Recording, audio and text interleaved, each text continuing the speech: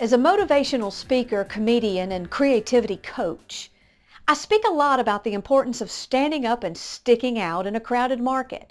Now, there are many ways to do that, but if I had to choose one word to sum it all up, I would choose creativity. Today's world is noisy, and many of us are just trying to shout louder. It's not louder that gets their attention.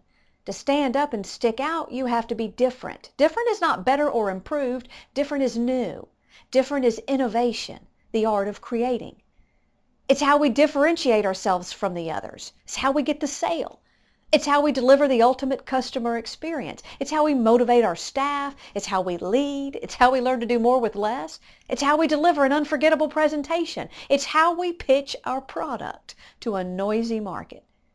Creativity, innovation, out-of-the-box thinking, these aren't new concepts. We throw these words around a lot. But most of us just talk them instead of doing them. Creativity is the key to innovation, yet it's the most elusive tool because we think it's about finding creative people who were born with that skill. We buy into the lie that we just aren't one of those creative types. Creativity is not a special gift given to a select few in limited quantities.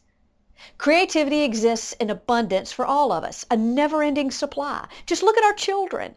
They are born with a tremendous amount of creativity and exploration and wonder, which we slowly teach them to bury. So I repeat, everybody has the ability to be creative. We are born with it. And as we grow older, many of us are trained to block those behaviors and patterns. We just have to find our way back to it. Some of us have a shorter distance, but we can all get there, and it's easier than you think. You just need someone to show you how to do it.